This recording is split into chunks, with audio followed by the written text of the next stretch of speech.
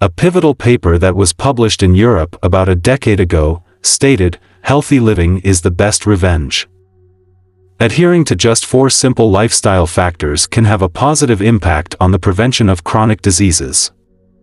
There's nearly 80% less chronic disease risk, with diabetes risk slashed by 93%, heart attack risk dropped by 81%, cutting stroke risk in half, and cancer risk by 36%. The potential for preventing morbidity and mortality from diseases through healthy living is enormous.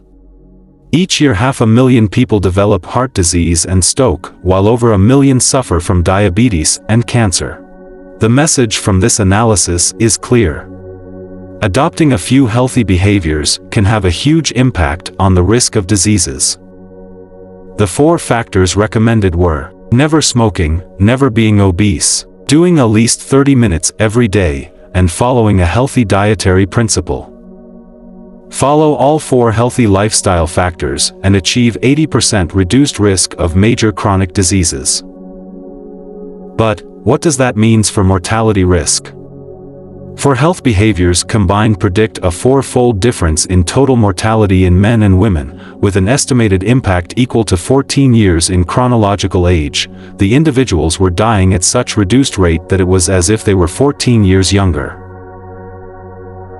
Finally, a regimen to extend human life expectancy. This commentary was in reference to this study, where similar analysis of the impact of healthy lifestyle factors on life expectancies was made, but this time it looked at the US population, which is of great importance. Americans possess a shorter life expectancy compared with residents of almost all other high-income countries. The researchers agreed that adopting a healthy lifestyle could significantly reduce premature mortality and promote life expectancy in adults in the US. But, by how much? Researchers estimate that adhering to a low-risk lifestyle could prolong life expectancy at age 50 years by 14 years in women and 12.2 years in men. If you're 50 right now, instead of living to only 79 if you're a woman and 75.5 if you're a man, taking just basic care of yourself could propel you to an average life expectancy of 93 if you're a woman and 87.5 if you're a man. But is it too late to turn back the clock? A midlife switch to a healthy lifestyle that include a diet of at least 5 fruits and vegetables daily, exercise, maintaining a healthy weight and not smoking, causes a reduction in mortality over the following few years. This means a 40% lower risk of dying in the following 4 years. Therefore, if we make the necessary changes to our lifestyle, it could be extremely worthwhile, and middle age is definitely not too late to act.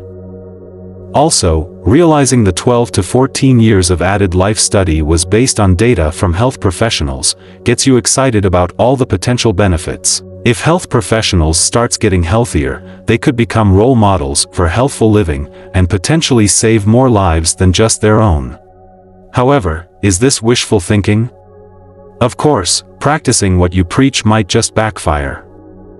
Actually, display of excellence can negatively affect the very people they are trying to inspire. You might assume that not playing the hypocrite and just trying to do the right thing would bring positive outcome and inspire confidence in others.